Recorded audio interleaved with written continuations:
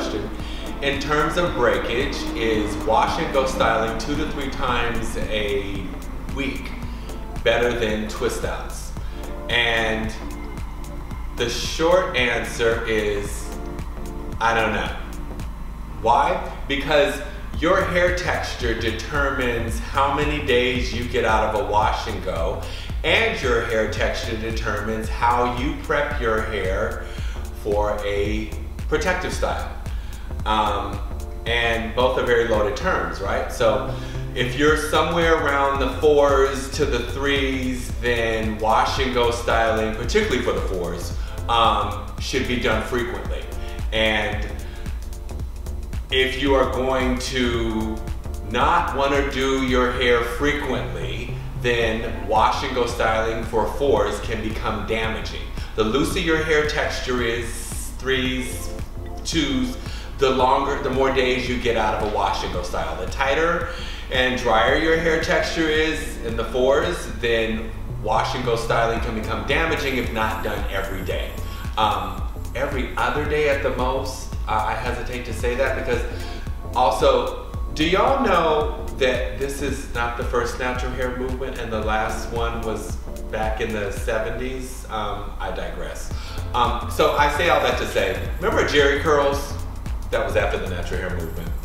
I use the metaphor of Jerry curls for women who are now naturally doing these whole wash and go things. Let me explain to you a wash and go versus who can remember Jerry curls. Not doing a wash and go frequently is like getting a Jerry curl and refusing to use curl activator. Do you get that? So if your wash and go style and you're a 4 is done every 2 days, every 3 days, and you're somewhere in the 4s, then all you're doing is walking around with dried out hair, which is damaging. Wash and go styling is only beneficial if you're doing them frequently. In terms of twist outs, if you're somewhere around a 4, and I always start at the 4s and work my way backwards to 1 straight. If you're a 4, then you're not going to start any of your twist outs on wet, kinky hair.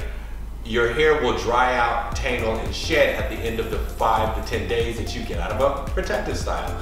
Be it a twist out, a braid out, a halo braid, or any of those things.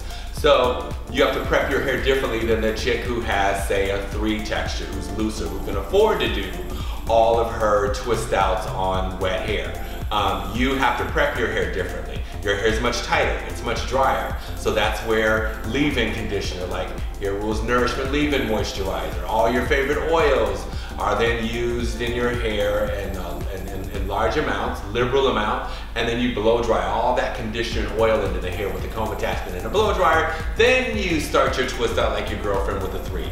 That way you don't get any dryness and shedding, and you get more definition in your styles at the end of your 3 to 4 days or 5 days that you get out of a protective style.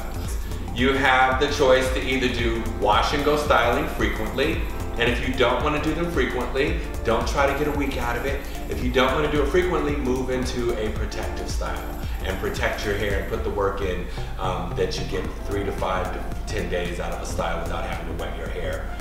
So if you choose or chose to do a wash and go style. I hope this helps.